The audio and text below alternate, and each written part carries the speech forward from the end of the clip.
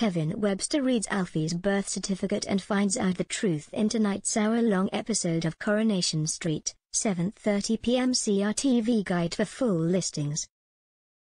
Imran tells a pleased Toya that he has set Abby up with a solicitor free of charge before secretly heading off with Abby to register Alfie's birth. When Toya bumps into Abby carrying a package, Alfie's paperwork, and acting strangely, she assumes she is back on drugs and warns Kevin Webster, who hunts for the package whilst Abby is making tea. When he discovers the birth certificate stating Imran is the father, how will he react?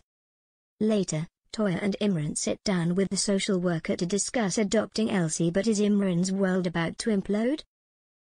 Billy urges Summer to take a night off revision and rejoin her friends on a night on the town. Fed up of being the boring one, she knocks back the wine in the cafe whilst Amy, Nina and Asha worry about her insulin levels, as it is obvious she is getting drunk before the night has even started. But she snaps at them, determined to have a good time. Will her night end in disaster? When the estate agent reveals that he's lowered the price of number 9 on Tyrone's instruction, Fizz and Phil are taken aback.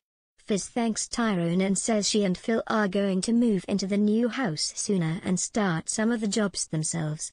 Tyrone's gutted to realize they'll be leaving so soon. In a bid to steer Sam away from chess, Nick reveals that he's booked him a trip to the Space Center but is baffled by his lack of interest. When Sam admits he has been playing chess behind his back with Roy, a furious Nick tackles Leanne. Over breakfast, a loved-up Emma tells John she'll call in sick so they can spend the day together too, but she lies to Craig and Faye that she has spent the day with an old school friend.